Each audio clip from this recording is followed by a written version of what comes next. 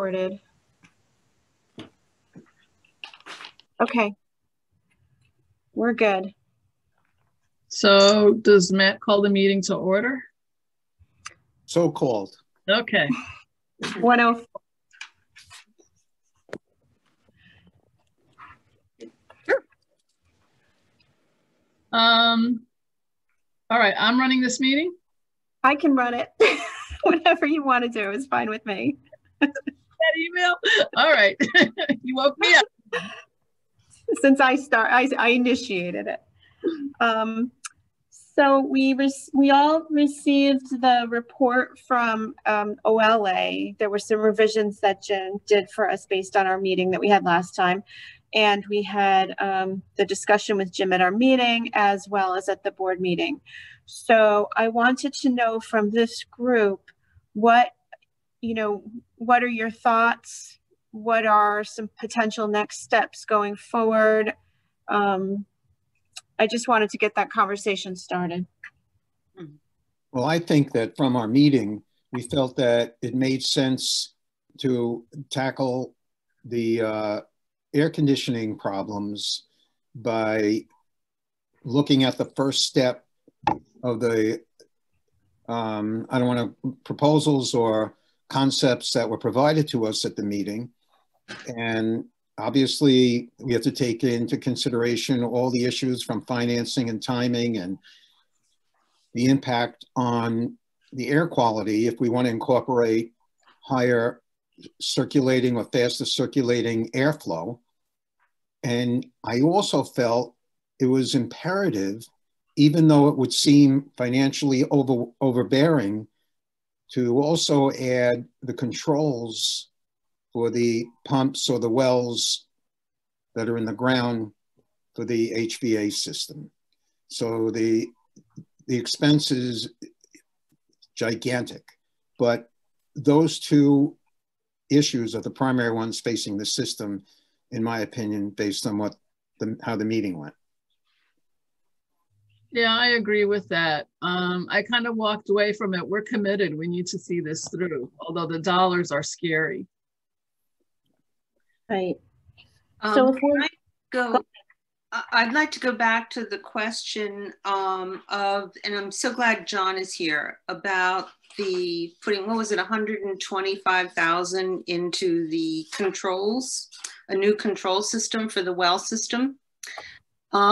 If we do this new control system, is that going to help anything that we are adding, or is it only going to impact the wells that are there in their current state?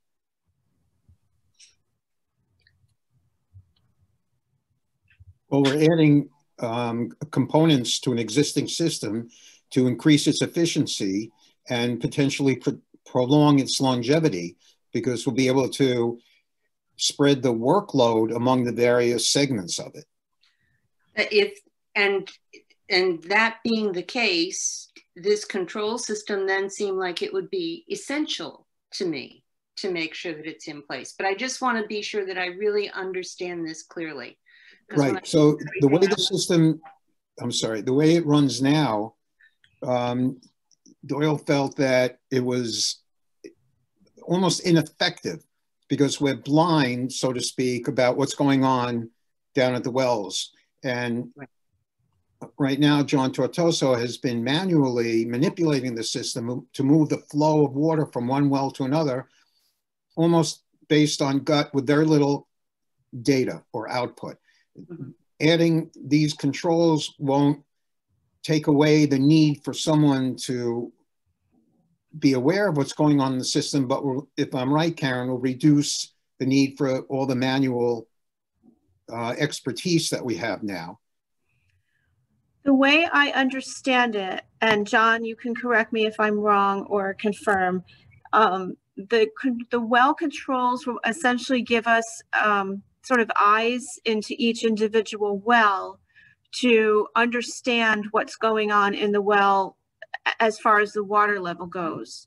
So one of the problems that we have, as you know, is we burn out pumps like crazy. And this tends to happen when the water level drops and and the pump's still going. From my understanding, the well controls are meant to allow us to see before that happens, before the pump burns out, that a water level has dropped, and I guess be able to turn that pump off until the situation is corrected. Am I right about that, John? Partially. The bottom line, which you're going to get also, which you can't do anything with the controls, is the amount of sand that comes up also. The sand is what has the problem, that makes the problem with the pumps. That's what wears the pump out, is the sand that we're getting. And the same Not thing. the water, not the water levels? The water, but the density that you find as the water goes down is still, you get more sand. And So as it goes up, you a little less sand, but you're not going to get rid of the sand. No, but would we be able to, for instance, turn off a pump when we see that the water level's low to prevent the large amount of sand to come up at that time? Or am I wrong in that? Well, the problem with turning the pump off is that when you first start it back up again, you get more sand. Even though the water levels are high, you're still going to get the sand in there. But I think the answer to your question, Karen, is more so that the water will be not turned off, but moved to another pump that is not pumping as well, that needs some assistance in that regard. What the whole thing boils down to is that we don't have that ability right now, unless John is manually monitoring moment by moment what's going on down there. That's the whole point of adding this system. Well, And I don't, go ahead, John. Go ahead. No, what I was going to say was, I don't think, John, that you can know what's going on down there. You can sort of get an inkling once the water is all combined and it comes up, but you don't necessarily know what the level of the water is for a particular well. Am I correct? Right. You don't know, but you could tell one of the signs is a lot of air bubbles that you start seeing that way. That's where you start seeing it. Like after Right. 3 rain, we got plenty of water. We have no air bubbles and everything is running fine. But do we get this situation that often? We don't. But when you see the air bubbles, are you able to know which well they're coming from? Because there's the sight glass, not the sight glasses, but the filter housing is clear and you could see the air bubbles. For each well? That's Separately. mainly 3 and 4, 4 and 5 are the only two that you get that. 1 through 3 is fine. But so, for instance, if you can see that there are air bubbles coming up from 4, for instance, right? Or Yes. you could see that there are air bubbles coming up from 5, correct? Yes. So would And it's this, predominant. oh, sorry. No, go ahead. Would this new control system then be sensitive to that period when air bubbles would come up, so that you wouldn't be monitoring it visually? The control system would pick that up? Well, it would do that. It would tell you when the water level goes down, that it would start pumping. Now, there's a lot of piping that has to go along with that. It's not as simple as just putting a sensor in and saying one well is down and we got to pump to it. There's no way of pumping to it right now because the wells are not interconnected only until they get in the building. And then they have to upgrade our operating system to accommodate this technology, was what I remember from my question to Jim Dolan. And I guess my other do you agree with that? Yes. Anyone? Yes. Okay. So then the other thing is, looking forward, does this technology or monitoring system apply to the other units that are being added to our system? Well, what he's proposing to do is you can have air-cooled systems. So you're not going to be using the wells. Right. As it goes on. And if you look at his write-ups, they're all air-cooled. None of them are water-cooled. Mm-hmm. So as you add more units, you are going to stop using the wells over a period of time. So we're putting in, if we were to do this, we would be putting in a control system that has basically got an end date to it when the wells are no longer used. It won't be used with any of the new equipment. Right. Yeah, you're not going to. Go ahead, I'm sorry. That's okay. Jim's philosophy, I guess you could say, is that we aren't going to be able to put in all of these systems, these new systems, quickly. And so we need to try to get as much life out of the well system as we can. He also mentioned, and this is sort of a big consideration, in my mind anyway, the last step of all of this, you know, let's say we go through all these different phases, is to put a big chiller down in the parking lot. And I know that Jim was, you know, there are some big concerns about doing that. So there, and we may end up there, but I think what Jim is trying to avoid is forcing us to have that chiller and letting us get by on the wells for an extended period of time. I think that's what he's trying to get to. Right, because from early on, we wanted that approach. Right. Now, the chiller, I've saw this the first time after his last meeting, was the first time I saw that. What is it going to do? The chiller that he's talking about, what is he's putting a chiller outside the theater on the ground, and all these air-cooled units. What is the chiller? So let's look at his plan and see if he describes that to us.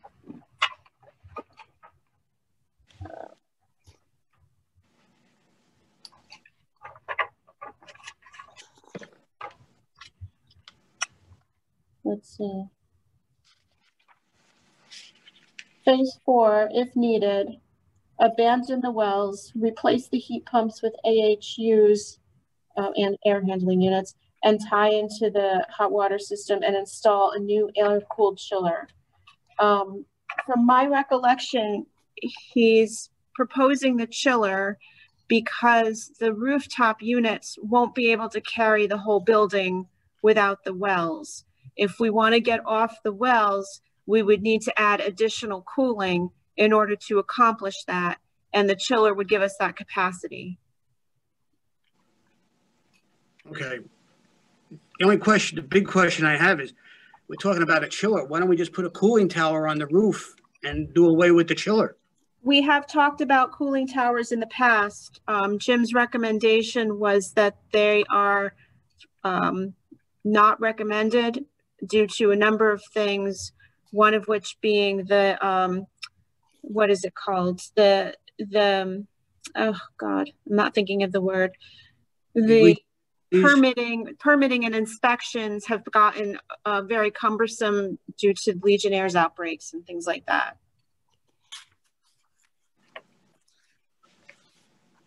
Okay, I haven't looked into too much of that, but I did look into the cooling tower. And once you had someone who was, the technology is there to keep the cooling tower and chemicals in balance. So, because the chiller's gonna use a lot of power.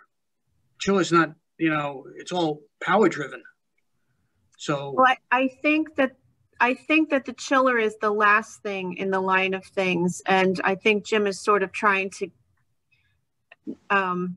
not have us have to do that. Yeah, it's a last resort. So I mean, it might not even ever happen. right, it's not, and that's, you know, but if you're going to go that next step, the tower does the on the last page. Yeah. Pretty much.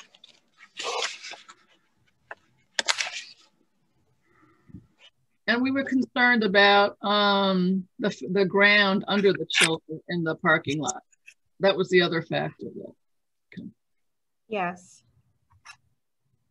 I think the big drawbacks to that chiller, but again, that's, you know, that's a last step, is the sound mitigation that would have to happen,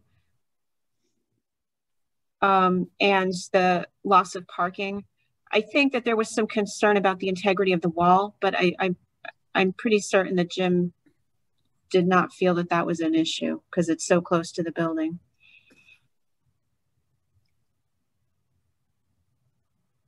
Of course, one of the other things we had talked about, and it had a definitely short life when we were talking about it, was the after coolers.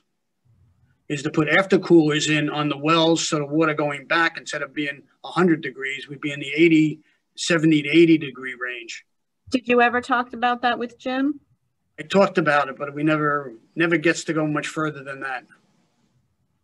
What was his response? Really, there was not that I could remember of any response whatsoever.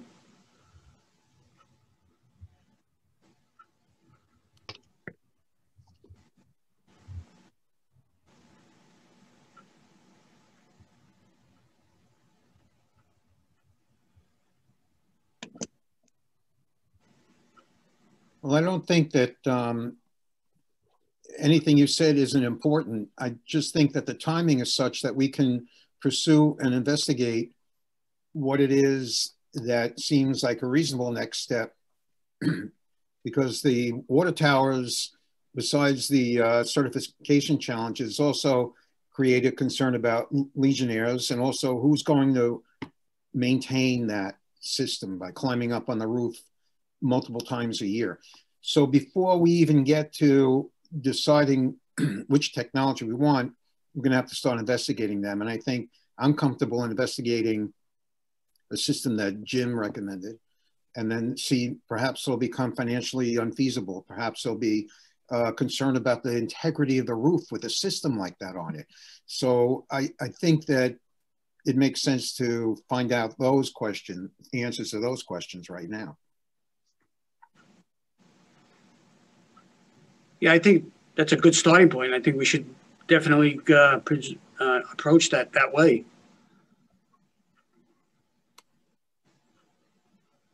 So because I did on the tower, so I have some numbers on that. But the after coolers was another one that size, noise, and things like that. So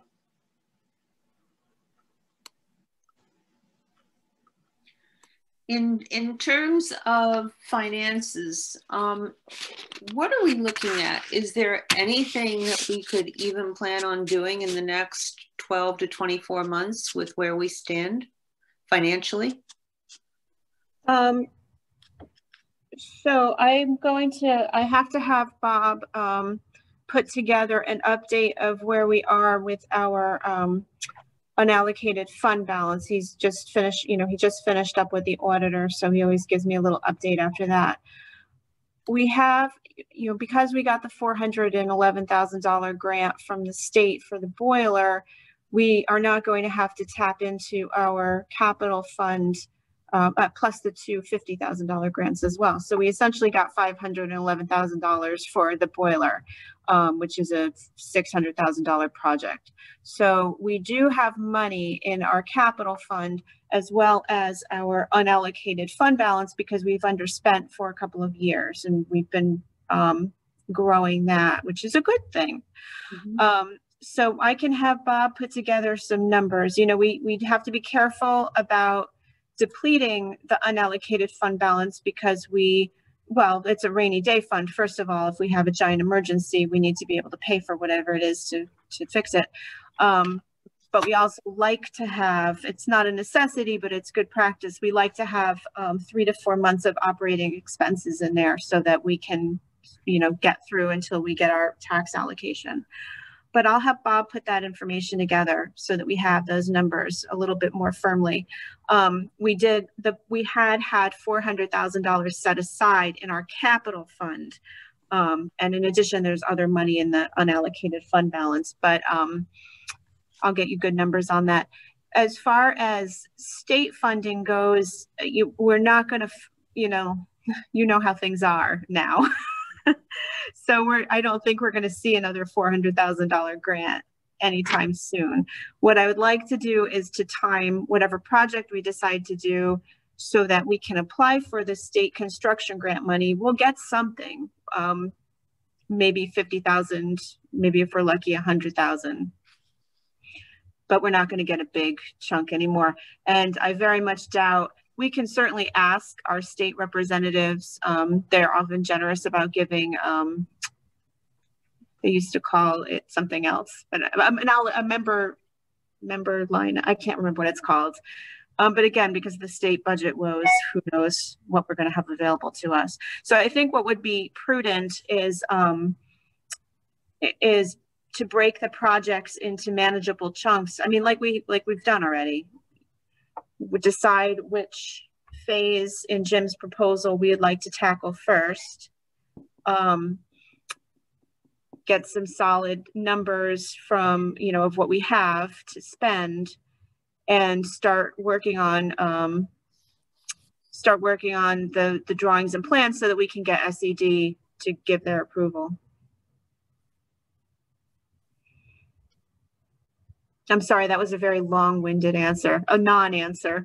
Those grants don't fully tie into the whole proposal, just a particular aspect of it. The grants, yes. So we can write the grant for as much or as little as we like. And the best way to maximize those grants, because they're yearly, is to do project by project by project over time, so that each year we can get something towards it. It's, you know, if we had the funds to do this whole thing all at once, we could apply for that, but we would only get whatever little bit that they gave this year, and that would be the end of it.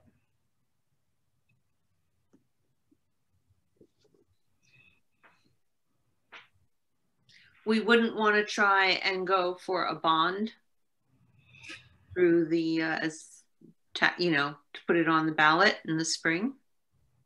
That's definitely a possibility. I always shy away from that one.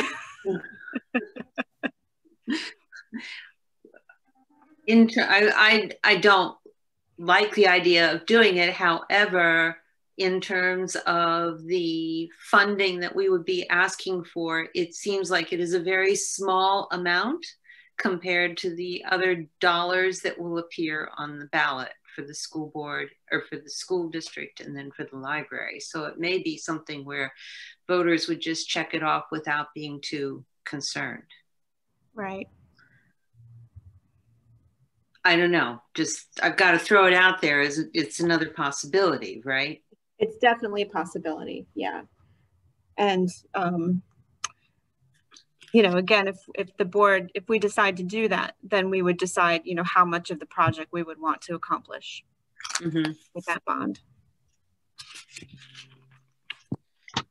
Could be nice to be covered for the whole thing. That would be fabulous.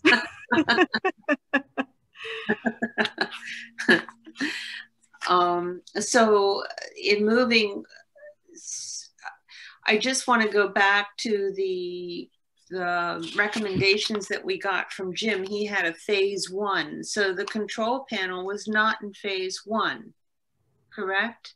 That would be phase 2. Well, he didn't put it in phase 1, but he did say that we could mix and match these a bit. And if we wanted to tackle the well controls, we could most certainly put that in with phase 1. My gut feeling about that is that if we are looking at this whole process taking a number of years, I'm just going to say 5 to 10, just throwing those numbers out. I have no rationale for that, but 5 to 10 years, then it makes a lot of sense to me to have the control panel in place, because it will basically, I looked at the cost per pump at basically $5,000 to $6,000 per pump. I can see a rationale for putting it in then. In addition to making John's job a lot easier, right? And saving in many ways, but I don't know where everybody, and it may be something we could afford to do up front. I don't know where everybody else is with this. It sounds reasonable.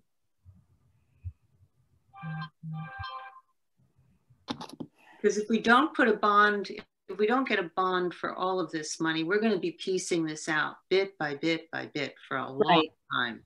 Yeah, absolutely.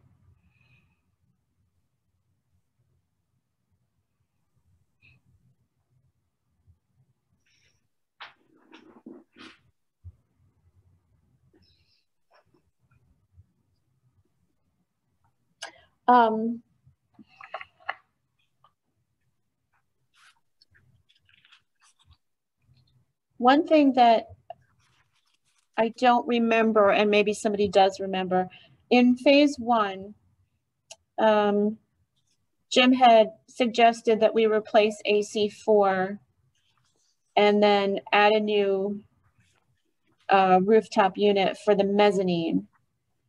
He also said we could swap out 4 and 5. So if we instead wanted to replace 5 and do 4 in a later stage, we could do that as well. The thing I don't remember is, would we, let's say we decided, yes, we want to replace out AC4, and we also want to do the new mezzanine rooftop, but we don't necessarily want to do them together in the same project. Are those two projects able to stand on their own? Yes, they were both separate. Okay, thank you, Matt.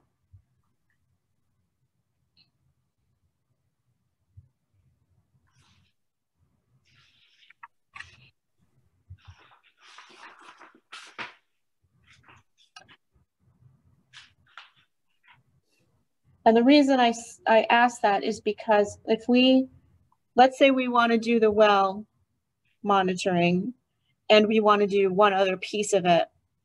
If we were to do the well monitoring and the less expensive of the things in phase one, which would be the mezzanine rooftop unit at $283,000, those two projects together, would be like 3, 4, it'd be a little over 400,000. Well, probably more like 500,000, knowing how things are. You know, I wonder if that isn't something that we could start with once we look at our funds and see where we stand and what we are comfortable with. Sure. And that's not to take, I'm not saying that doing a bond should be off the table. I think that needs to be a discussion that's happening as well. I agree. Yeah. So I'm sorry, you're saying do the new mezzanine and the controls upgrade. Yeah, if the mezzanine can stand on its own, do that and the well controls together as a project, if we feel comfortable using our capital fund to support that project. And I would write a grant at this, you know, I would write a grant for next grant cycle as long as I can get it through SED in time. Well, since we approved or agreed that we're going to basically replace the coils and things on AC5, that ought to be good for quite a while still. We don't have to replace that right away. We would hope. Time there. We would hope. Yeah. It will be repaired and it will work for a time. Yes.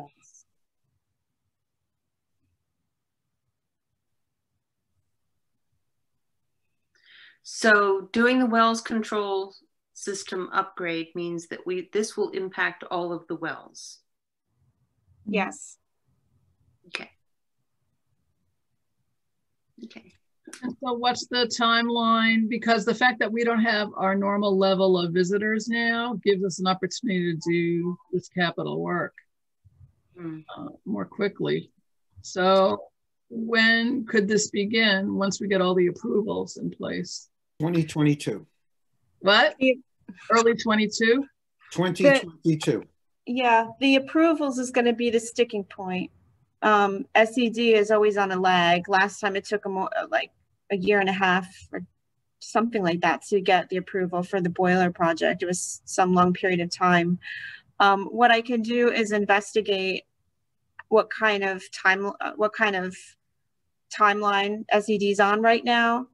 There's also a provision that if we pay SED to expedite our project, we can do that. I can find out how much that is. Essentially, we have to pay for the expense of the engineer to look at it. So I'll find out all that information to see what we're up against as far as timing goes. Okay. I also wouldn't want to start the project. I mean, I wouldn't want to start the actual work of the project prior to July 1 of next year, because I want to write the grant. So I have to time it properly for that. But I don't think that I don't think there's any danger of that happening. Do you want me to investigate bonding too? I had put together some information on that a few years back, but I'd have to find my notes and I'd have to get updates. But that's not a problem.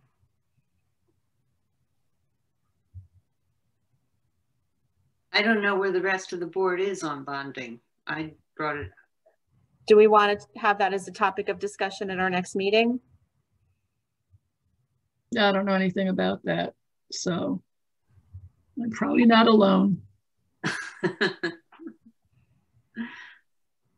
Thank you.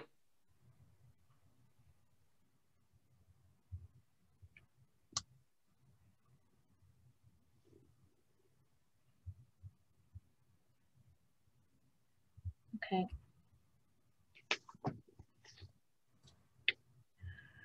This question's for Matt. When he proposed the air conditioning for the mezzanine, was there a separate bid or a separate part for the structure that has to be built to put the air conditioner on? And what do they plan to do down below in the mezzanine to keep the air conditioning at the mezzanine without it going into where Unit 5 would be using? Yes, he indicated that there would be a separate timeline and a separate expense for assuring the structural integrity of the roof and such things as potential vibrations. And he just gave us a heads up. We didn't really go into it in any detail. We didn't really have any factors that we could examine at that meeting. Okay, because that part of it is not a small part. Right. He also said that might put in my words, the kibosh on that idea. If we can't presume that the structure of that roof will handle a unit like that. Well, the beams will, but what they end up doing is they would weld to the beams a support structure that would house the air conditioner on top of it. It wouldn't be mounted right on the roof. And it would probably be visible from the street. Well, it has from what I see of the type of unit he's proposing, it should be low enough profile that it should be, and also it could be further inside the roof, halfway between the front and the back. He didn't say that. Right. But also the part that how he's going to isolate the mezzanine from the second floor would be a big question. I don't think there's a way to do that apart from building a wall. Well, that's one of the questions is that, because if you drop the air conditioning into onto the mezzanine, it's going to end up going, air conditioning is heavy. Cold air is heavy. It's going to drop. It's not going to stay there. So what you're going to have to do is something has to be done to maintain the air conditioning for that unit in that closed area. My question would be, I didn't see anything about it. What does he plan to do? How is he planning to do that? I don't think we're up for that discussion. We're a little overwhelmed with the material we had. Does he address some of that though, John, in his COVID strategies about airflow and operating 2 hours before and 1 hour after occupancy, those details? Does that address some of what you're saying? No, it has nothing to do with that. You're talking about the virus more than anything else with the 2 hours. And the air exchange, okay. Yeah, I think that it wasn't explored in any more detail because we were so far away from that piece of it. Okay. It's hard to cost out every variance if you don't know you're going to go there. Right. But it's more the concept of how do you plan to isolate it? Is it possible? Yeah, but also, I mean, at some point we're going to have to do something about the mezzanine because it's not usable. And so, we may not have the answer right now, but the answer isn't that we're not going to look for something. We're going to have to look for something. John, is it? Oh, I'm sorry. It's just not right now. It's not this meeting and this proposal. Is it possible that the air conditioning for the mezzanine would work if we have that AC4 replaced with the RTU4, because aren't they cooling adjacent areas? Is he thinking that those two areas will complement one another with cool air? It's only AC5 is the one that controls that area. Oh, okay, thank you. So it would probably make better sense to pair the AC5 project with the mezzanine project, don't you think? It's all same area.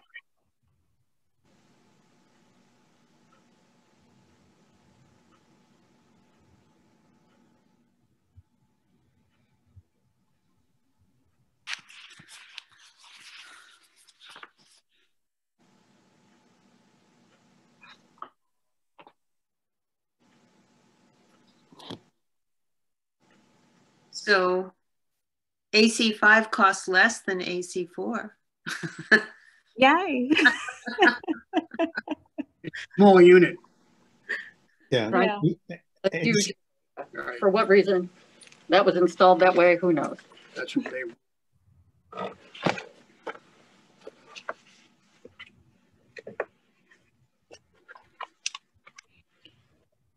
So what do you think we should be doing to sort of help us get our heads around what would be a good next step?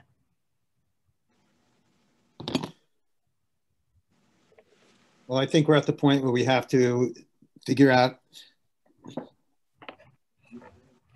how much we can afford. And I think we should consider replacing AC4 and putting in the controls for the wells.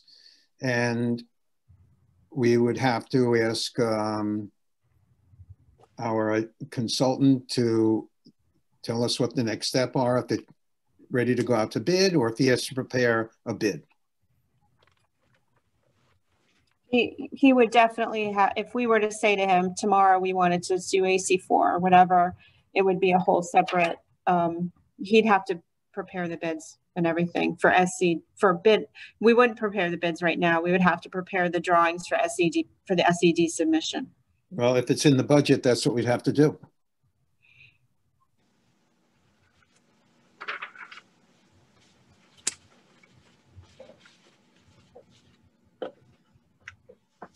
And what about the question that John just raised about the air conditioning working with AC4 the way it's set up in the mezzanine? Will that work with the AC5 improvements that we've made now? Or do we need something from Jim identifying how he's going to have the airflow, how the airflow works? That's what you were asking, right, John? Yeah. I can't answer that. Can you answer that? No, I think that's an additional question for Jim. Yeah. Yeah. So maybe what a good next step would be to have another conversation with Jim now that we've had a chance to sort of digest this a little bit and we have questions. Well, I don't think you want to have never-ending questions with Jim unless the board says, okay, we endorse what the recommendation of the committee is, and would you please get the answers to these questions and then proceed depending upon the timing, or if you have to come back to the board and then proceed to ask Jim to draw up plans and how much that would cost.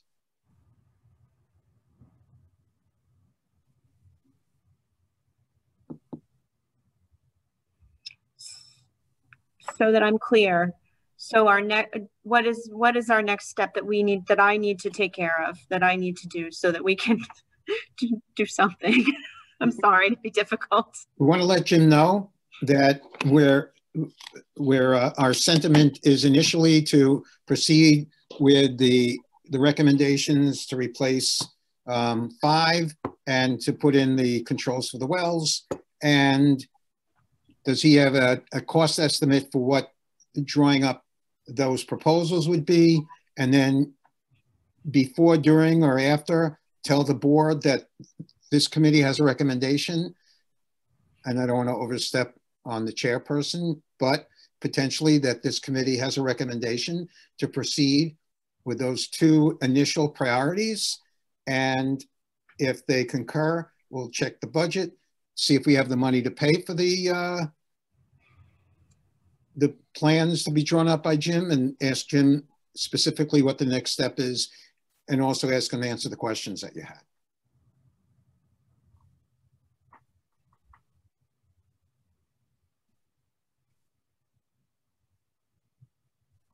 Hey, Matt.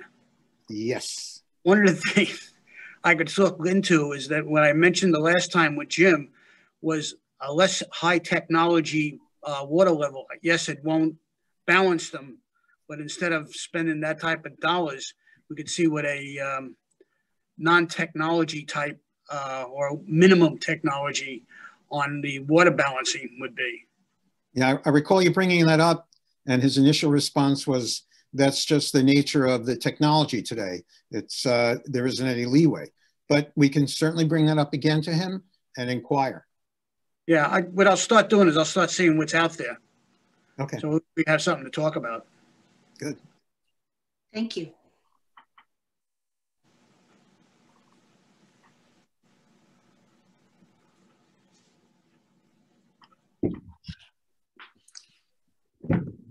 So I'm asking Jim for cost estimates for drawing up plans for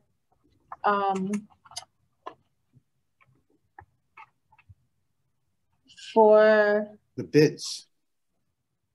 No, for SED. Yes, SED. You're right. SED approvals, but You're I'm right. asking him specifically for a cost estimate for the plans for the well control upgrades and AC4 or AC5 or the mezzanine or 2 or 3 of them.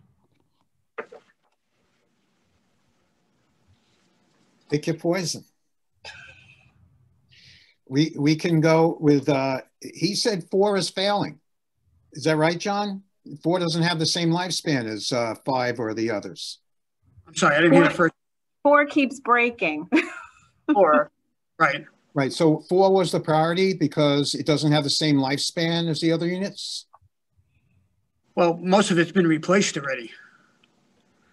We replaced the compressors, we replaced the coils, we replaced the condensate coil. Okay. So 4 and 5 will be the same way when they get done, when that work too. It'll be basically a newer unit. Right, but they keep, I mean, they go down.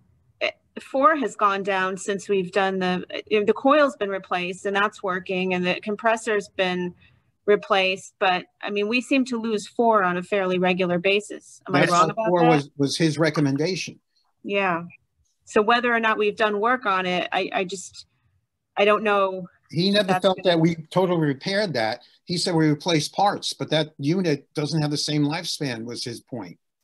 Right. And that serves more area, right, John, than 5? Right, that does the second floor, the office areas, and also the whole first floor. Oh, right. That's critical. Yeah. Okay, so I'll get a cost estimate from him for drawing up the plans for the AC4 replacement and the well controls. Are we going to leave the mezzanine for now alone?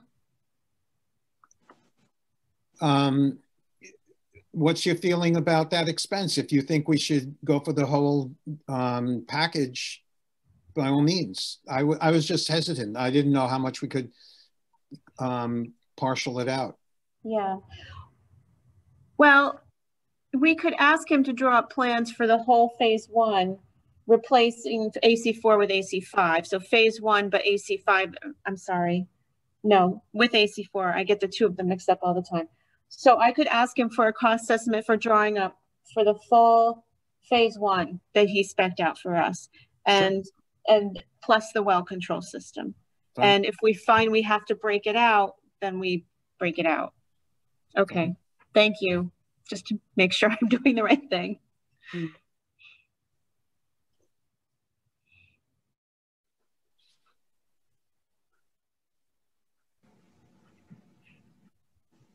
And mezzanine is included in that also? Yes. Okay, just checking. And that's phase 2.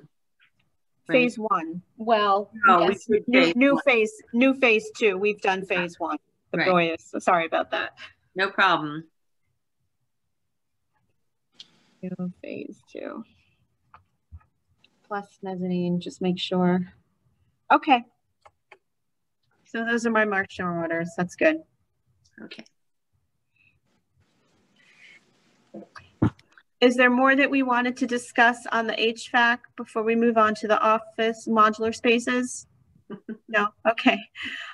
So I sent you, and Kathy sent you the documents that Molly has been putting together for some modular spaces in the library, which could be used for offices and or meeting spaces.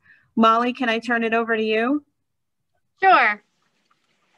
So if we look back to our architectural ideas and plans, one of the things that we were hoping to do is get more meeting room space, and particularly small meeting room space. In the time of COVID, things are a little different, but ultimately, it's still what our patrons want, and it's still what we need to do. Instead of actual heavy duty interior construction, one of the things you can do is put up modular units. And so there are 3 proposed spaces. And today what we're not looking for is to say, you know, these are ready to go. These are proposals. And so what we're looking for is basically, if you like the idea and think it's a good investment, can we go to the next step and finish the investigation and get things more, you know, nailed down so that we'd have exact prices and an exact timeline. What I can tell you is that the current timeline for installation of this kind of thing is 10 to 12 weeks. What's good about these projects is they happen relatively quickly, and that's a wonderful thing. And they do provide us with some flexibility. If you look at what was sent to you, basically we're proposing spaces that currently could be used as offices for teen room staff, and offices for other staff we're trying to isolate during COVID. In particular, the things that are in what's called the Galaxy Corner. Those 2 spaces I think some of you on the committee have looked at before. They were taped off on the floor. This would provide 2 small meeting rooms that could hold, you know, 3 or 4 people, or just a single person, or they could act as an individual office. The ones that are for the teen staff, those would be 2 offices, the head of the teen department and one of their assistants. Or if we didn't need to use both offices, one could be a small meeting room. If things change in the future, they can both be small meeting rooms. And then there's a larger space, which would make a second conference room, similar to the conference room we have on the 2nd floor, but this would be located on the 1st floor behind the information desk. And one of the things we're doing right now is investigating how the ventilation will work. Currently, there are vents in those spaces. They're being served by our existing ventilation system. The question is, if the walls are enclosed and there's a door, how does that impact? And also, do the sprinklers land in the right place? So Jim is helping us do a preliminary investigation. And again, if we have the go-ahead, we'd go to the next step of finding out more. If you look at the prices for these things, it may be exciting when you first notice the total, but what I would encourage you to do is cost these things out over 10 years. Obviously, we're going to be using them for longer than 10 years. And so you really do get a lot of bang for your buck. And the other thing is, we're putting an awful lot of money into things that are absolutely necessary, but our patrons can't see. And Karen and I have been working really hard to find some things we can do to the interior that answer people's needs and the things that they requested. And meeting room space was certainly a critical component of that. It's something our patrons can see immediately that is available. And these are the only service type improvements we're looking to do to the interior. Carpeting, painting. There are a lot of things that have never been replaced as from the time this building was built, and the wear and tear is really showing. But in particular, I think this is a good solution for us. I'm confident that especially the space on the ground level behind the information desk, that would be an excellent space for the library overall. It gives us another large conference room. It's a conference room that the Board of Trustees could meet in, for example. It's a space that can be used by multiple small groups. It's a space that can be used for staffing and staff events. It's also an excellent visibility space. It gives us access to a lot of natural light and makes much better use of the space than we're making now. So that's my little speech. I'd love to answer questions. So you talked about ventilation. Is the space enclosed on all 5 sides then? The ceiling and the 4 walls? The walls go to our existing ceiling, yes. Okay. And so besides ventilation, what about sound? Sound that can come in, for instance, announcements or, God forbid, fire alarms, and outgoing sound, how noisy might they become? It's my understanding that the sound will be the same. The sound, you know, our rooms right now aren't as soundproof as perhaps we would love, but you know, they're manageable. Right. And folks inside be able to hear, you know, announcements the building is closing in 15 minutes or? Yes, that would not be impacted. Okay. Okay. And the limitations on the number of people in the room based on what? The need to evacuate or? The capacity is determined by you know, state law based on how many people per square foot are allowed in an enclosed area. Okay. And we would be utilizing that space, assuming it's installed and available while we are still under the COVID guidelines? It would be used for separating staff who are currently in areas that aren't really office-like. Okay. It would give them, and ideally the space we're considering that we're calling the teen area, that moves the teen services staff to the teen room area. They'll have visibility of the teen room and be close to the teen room. And it'll free up the office space that Susie is currently using for another staff member. Okay. Probably me.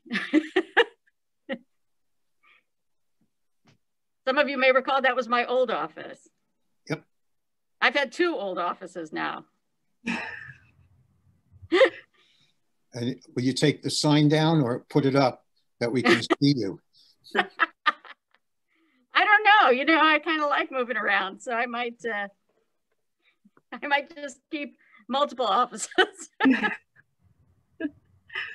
But in particular, I think the cost effectiveness of creating that larger conference room on the main floor, like I said, we can definitely use it now, but I also think it makes a tremendous difference. I mean, when we have people who want to have meetings that are, say, 7 to 8 people, we really only have one space to offer them, and that's our conference room. And, you know, sometimes we end up having group meetings like that, book group meetings in the theater, because that's our second space. And we'd also like to have a space that could accommodate a meeting like a Board of Trustees meeting, so that, you know, the board can meet, but we're also not using our one and only conference room every time the board meets. A lot of times, if you were there on the people who have meetings will have refreshments. Is there any limitation, or would this facility accommodate that? Is that putting in tables or garbage disposals? Or? We wouldn't be doing that, but our existing conference room doesn't have that either. Okay. People do sometimes bring in things like, you know, a box of coffee from Dunkin' Donuts. Yes. Or, you know, a spread of cookies, things like that. So it would basically be an identical sort of setup to the conference room that's on the second floor.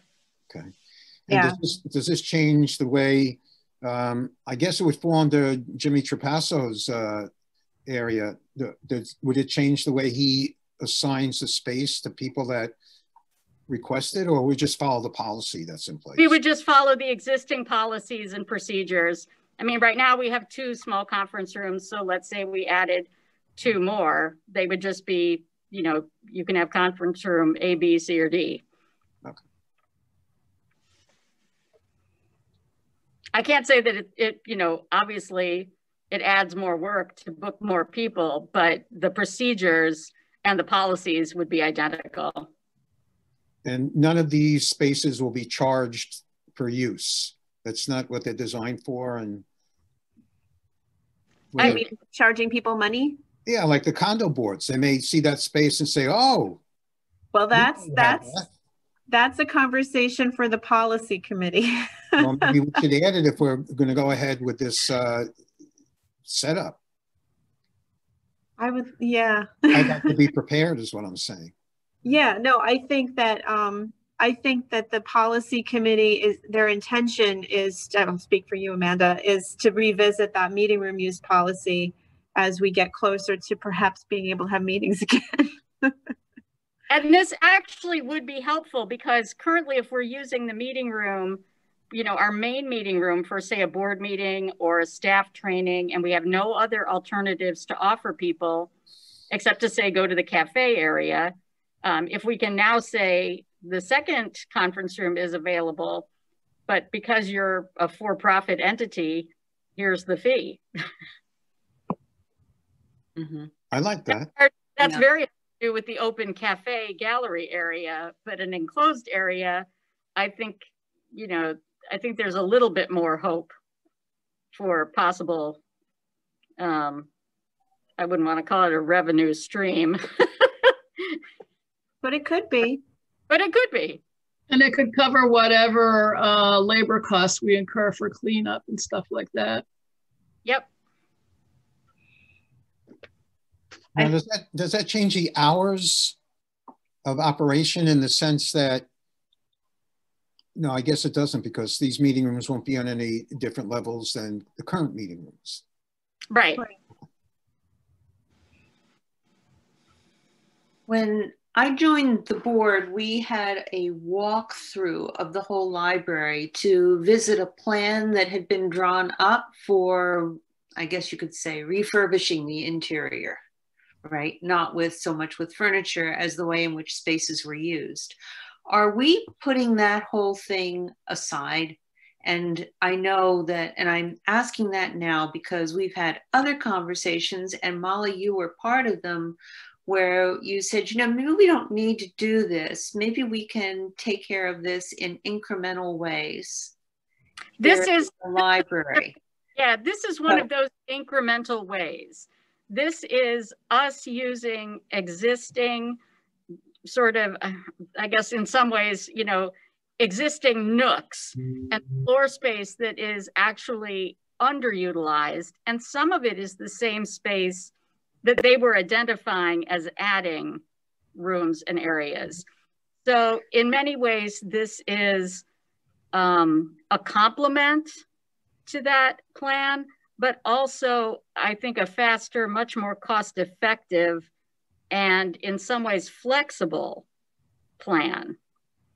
So that leads to the next part of this question, which is, I think as the board, we should understand maybe that we're going to move forward in these incremental ways. And that being the case, how do we, I see that, I love this idea of this small conference room behind the information desk. I think it is brilliant because it is something the public sees. But are we also going to maybe also in an incremental way put a new rug in that mezzanine area, or that, you know, in that area, dress up, improve, you know, change the way that whole entranceway is? I almost see it as an entire project, but maybe I'm going too far there. No, I think, you know, I think in some ways you can see it as a continuum of things.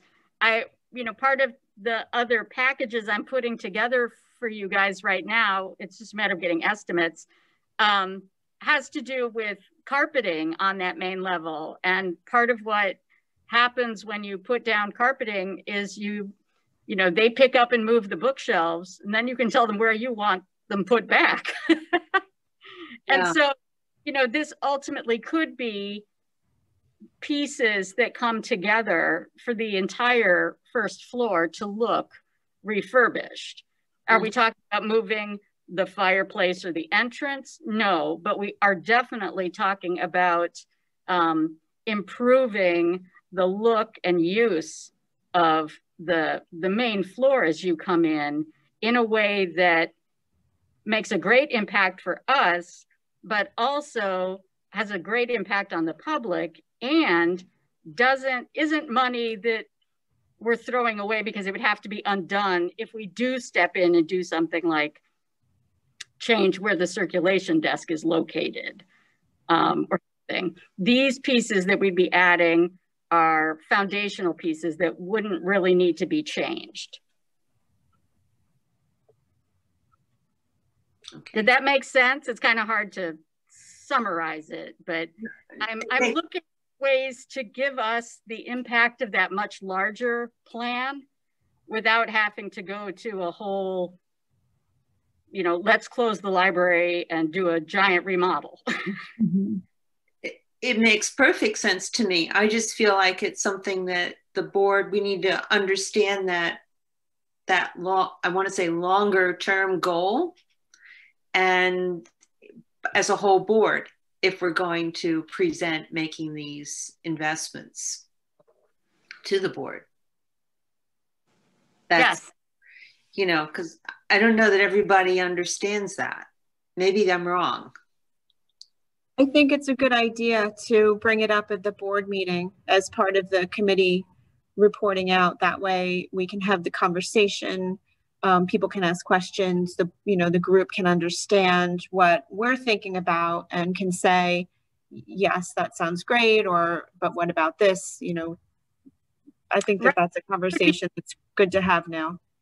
And it would be great to have it start to be sort of a regular feature for the next couple of board meetings that, you know, like, for example, if I have 3 carpeting bids, I can give them to the building committee, but the board as a whole is sort of already primed to know that we need to replace carpet in certain areas. So yeah, I'd love to get us started presenting to the board these steps and sort of a timeline.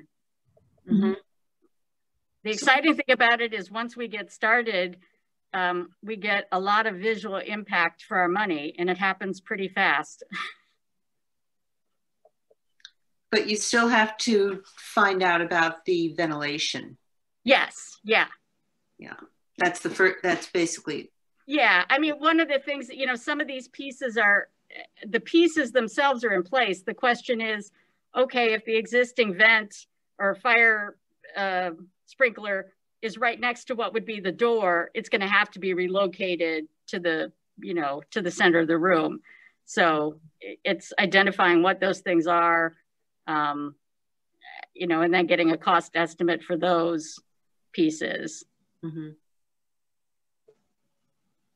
But, just hearing we're on the right track is good news. What will the exterior wall look like? Is it just a beige, or is it a solid wall? No, it's like a glass wall with a metal type frame. it'll look very similar to our existing conference room type space, but instead of the framework being wood, it'll be metal. And then there's some like frosted glass panels for semi-privacy. You don't want people to be too private. But we're basically looking at a, I mean, they would give us all the finishes to show us, but our idea is that it would sort of be gray and a matte silver, so that it would pretty much match the carpeting that's around the building, which is a combination of blues and grays. I appreciate that. I was also asking along the lines of signage. If we're adding, I lost track, 2 or 3 spaces for meetings, and we say mezzanine meeting room 1, maybe there should be something affixed to that physical space that says, Wednesday, November 4th, 1 p.m., Buildings and Grounds Committee. And then 4 o'clock, this group meets here. So anybody walking by knows that who belongs there, and the people that are looking for it know that's where they go. Yeah, I think that makes a lot of sense. And there are certainly things out there that we can use to do that sort of thing. And we currently already have a sort of primitive system for things like that with our existing meeting rooms. We use a bulletin board and it says, Fridays at 12:30, Westchester County Health Department meets here. But we can definitely come up with something that's more attractive, more permanent and flexible. Right. And if we make a permanent identity for each space, we can encourage the groups that are meeting there to tell their members the name of the space. So in other words, instead of saying the meeting room on the 3rd floor or the 2nd floor, they say, was the mezzanine the 3rd floor? Is it the main floor? Just a standard identification, because we're having multiple meeting rooms. Yeah. I think we could, we might even be able to do things like call one the Hudson room and one the... That'd be great. That'd be great.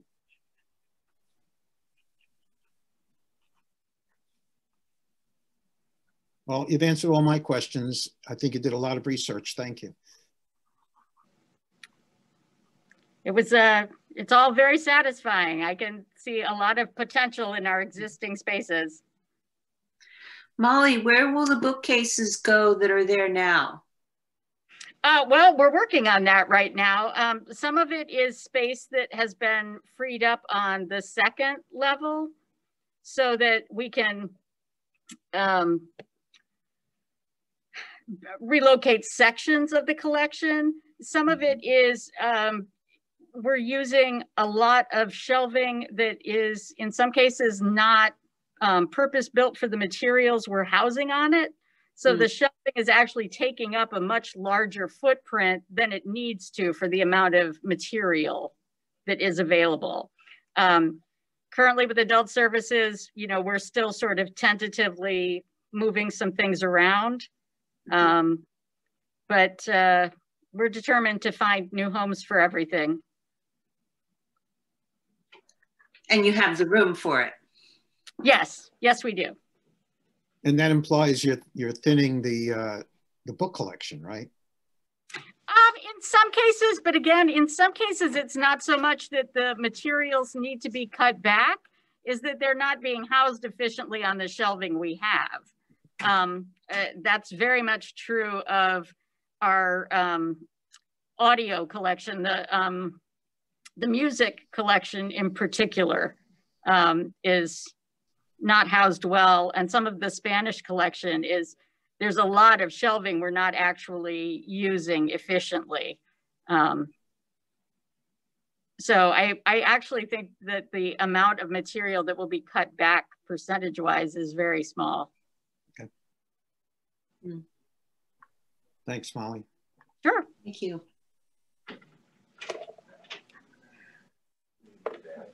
Any other questions? I'm just thinking that when the board gets together for their meeting, would it be possible to, since we can't do a walkthrough tour anymore, just to have a camera describe this is what we're looking to do in this space? And Sure. I think, yeah, if Molly, if you take pictures of the different spaces, then we can throw those up on the screen as we're presenting. Yeah, I would love to do that. Thanks. Thank you. That's a good idea.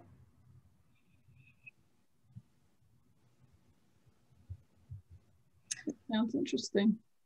Yeah, no promises it'll be as attractive as something they do on HGTV, but Forget it. I'll do my best. Forget the whole thing. Good. Is there anything? Oh, go ahead. Oh, just one unrelated question, but how did everything go yesterday? And is the downstairs now back to normal? More or less, yeah. Everything went very well. I would say at any one time there were more poll workers than there were actual voters. The turnout was very, very light. It was steady, but light. The setup was fine. They had a little bit of confusion in the morning, but our buildings and grounds staff, Joe and Pam, were amazing as usual.